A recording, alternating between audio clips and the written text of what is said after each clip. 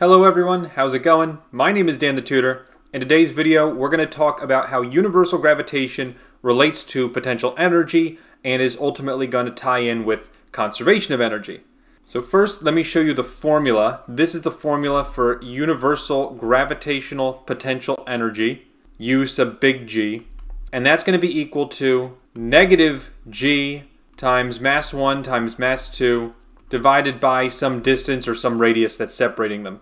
You'll notice this looks very similar to the force equation. There's two big differences. Number one, this is negative. I didn't know energy could be negative. Yes, it can. And really, I'm not going to make sense of it for you because I don't think I can make sense of it for you. But just think of it like this. You need that negative sign to make the math work out. And then the second difference is that this distance is squared for the force equation, but it's not squared for the energy equation. And just to remind you, this ties in with gravitational potential energy we had before, because that gravity was just equal to mgh. But now we're going to be using this equation, number one, when the problem tells us to, but also when we have objects that are really big, like 2 planets or 2 asteroids or whatever, or if we're talking about an object going really far away from Earth's surface, like a rocket ship. So now let's look at some example problems. So let's say we're going to launch a rocket from the surface of the Earth. So something like this. And here's the Earth, which I'm going to give the variable m sub e. Here is the rocket. I'm going to give the variable m sub r.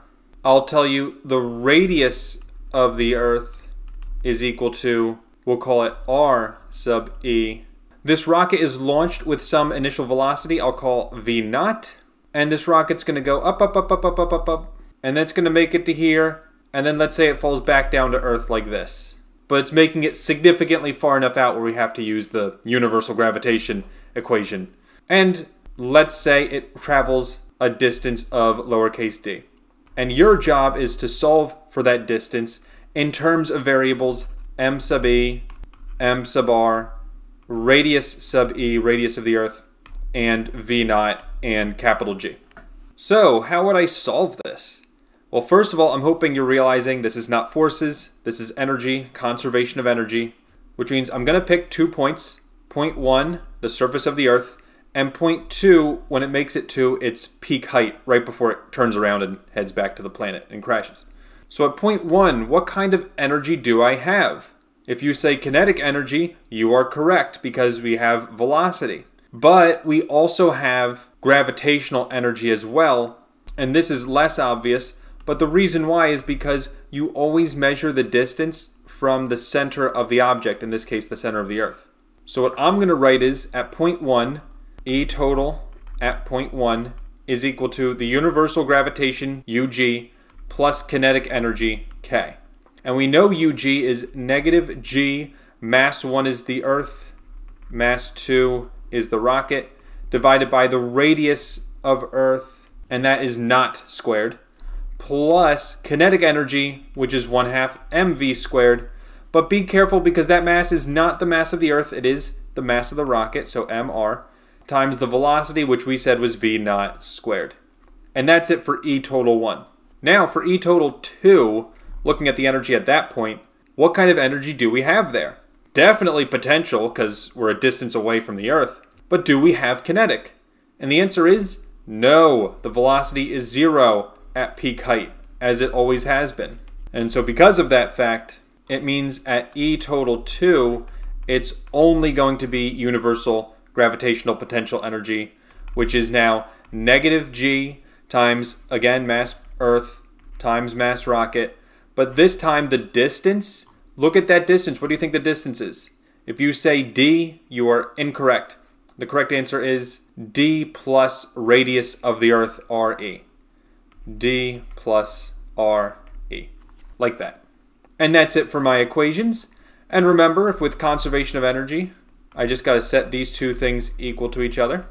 So E total 1 equals E total 2, which means negative G mass Earth, mass rocket, divided by radius of Earth, plus 1/2 mass rocket, v naught squared, is equal to negative G mass Earth, mass rocket, over d plus radius of Earth. Here's the hard part. Since we're solving for D, this is not going to be easy. So if you even just get here, I'm happy. Good job. But here's the difficult algebra that we're going to have to do now. First, I need to get this D out of the denominator. So I'm going to multiply by D plus RE to both sides. Like this. Just like that. So that cancels on the right side.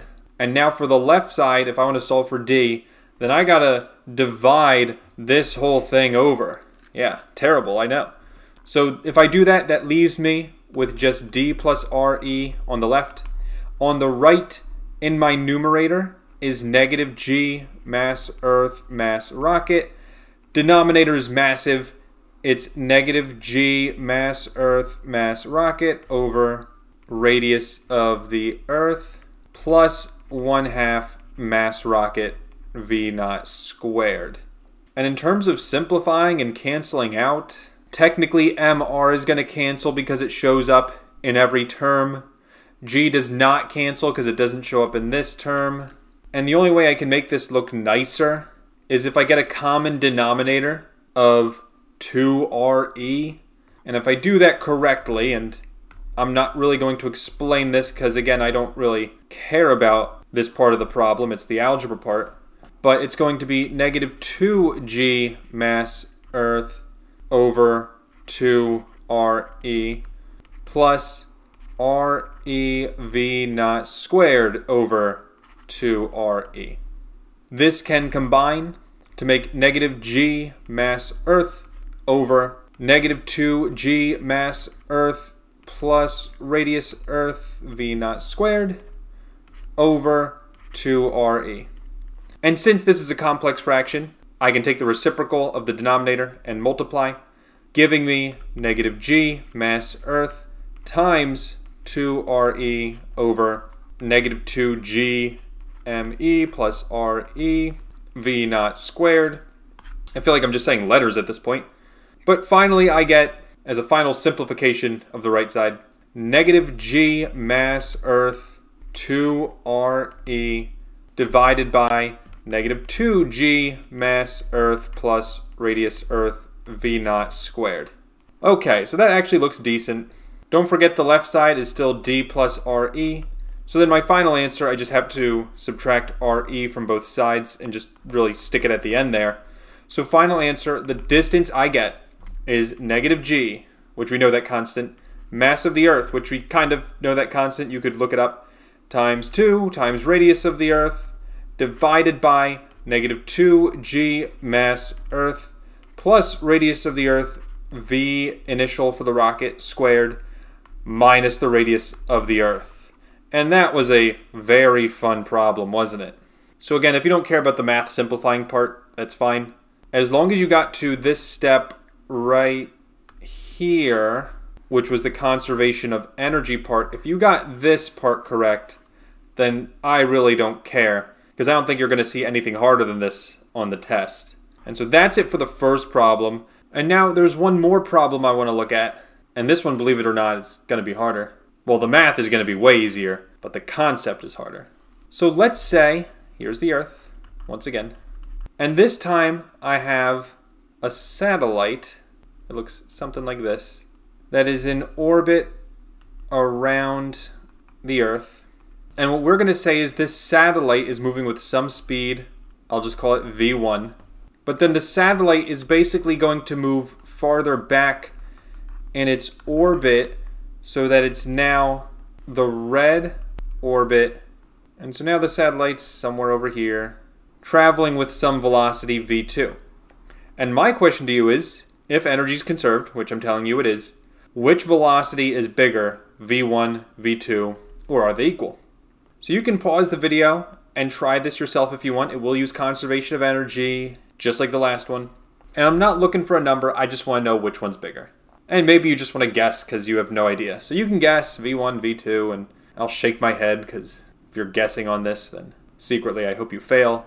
But go ahead, pause the video, try and figure it out, and unpause it when you're ready to see the solution. Okay, and here's the solution. So first, I need to pick 2 points. I'll call this point point 1 and this point point 2.